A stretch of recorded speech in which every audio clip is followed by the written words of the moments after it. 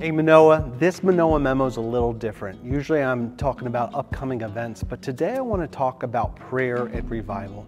Most of you have seen on social media the Asbury revival that's been breaking out at that university, and our elders are celebrating that. We've been texting all week. The leaders of our denomination have sent representatives to go check it out and what we can learn from it and just see the activity of God. And the sovereignty of God is really cool because we've been gearing up at Manoa to pray for college students, and this was locked in. In fact, next Thursday is a Collegiate Day of Prayer that we're seeking to get behind. And so we're going to show a video this Sunday. This was already planned. In the video, you'll see Francis Chan, who was actually going to go to this very university to pray for revival. And so God is already answering this prayer before we started to pray it as a church. He's getting in front of us, which is what the Holy Spirit does. We see in Acts 2 and Acts 15 when the Holy Spirit is poured out. That is God's initiative, and we're following God in the fullness of the Holy Spirit. And so I want to call you to pray into this. My life was transformed in college. Many of you were transformed in college. I was part of Drexel. You'll meet a lot of Drexel people here who we either led to Christ or brought into the church. A lot of the missions movements happened in colleges, where college students who graduated then went to the missions field. And so God often uses young people. Many of the apostles were teenagers and early 20-somethings, right, to change the world. And one of our missing demographics, even here at Manoa in our revitalization, is that college age.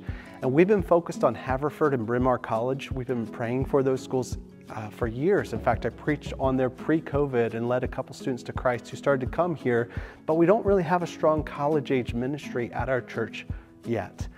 One exciting development, Lindsay, who you're going to meet on Sunday, who's praying into the college ministry. She's on staff with InterVarsity, and she and her husband and their family have recently joined Manoa as members. She's also one of our new missionaries, and her assigned campuses are Bryn Mawr and Haverford.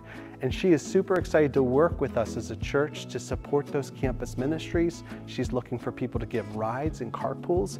And so you're going to hear her in the Send Snapshot, the Minute for Mission. But this Sunday, she's also going to lead us in a time of prayer, not only for those campuses, but for colleges across the land. The future thought leaders of our country are in the universities, and also all the nations come to our country to study at our universities. And so if we reach the university, we will reach the world for Christ. So I want to call us to pray into that. Whether next Thursday, if you want to do that, the prayer team on Wednesday, please pray into that. In your small groups, please pray into that. If you live near Haverford and Bryn Mawr and you have the ability to drive, maybe you can offer yourself to Lindsay. We'll introduce you to her and start to provide carpools. My experience, if we provide carpools, some food after church, and a place for college students to meet, this place will have dozens, if not hundreds of college students one day.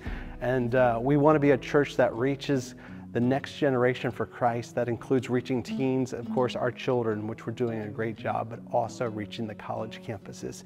So I want you to pray into that. We'll pray this Sunday for colleges, for the Collegiate Day of Prayer, and also continue to pray for revival to break out in our country, starting with college students and starting with us.